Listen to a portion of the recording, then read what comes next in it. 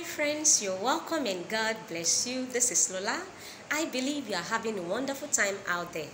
Beloved, the Lord says, I will cause it to change in a rapid way.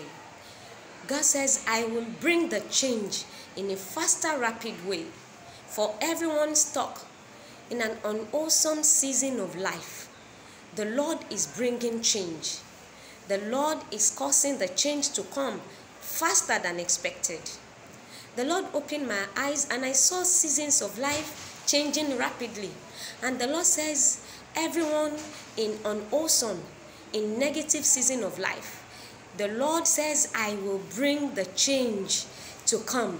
God is giving you beauty in place of ashes. God is giving you garment of joy in place of mourning. God is transforming situations. God is doing that which only Him can do for you and in your life. The Lord says you are not going to do anything.